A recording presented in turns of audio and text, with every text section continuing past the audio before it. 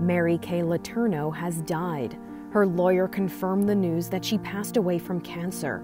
Letourneau was a school teacher in Washington state who made national news for having an affair with a 12-year-old student, Vili Fualaau, back in 1996.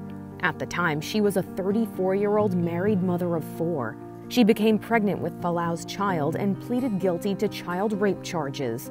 Prosecutors agreed to a 3-month jail sentence and probation if she stayed away from Fualaau. But just a few months after her release, she was caught violating her parole by meeting with Fualaau.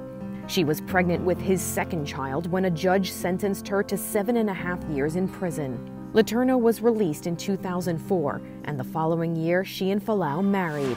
In 2017, Fualaau filed for separation, but they reportedly continued living together until last year. Her family released a statement saying she fought a 6-month battle with cancer before dying on July 6th. Mary Kay Letourneau was 58.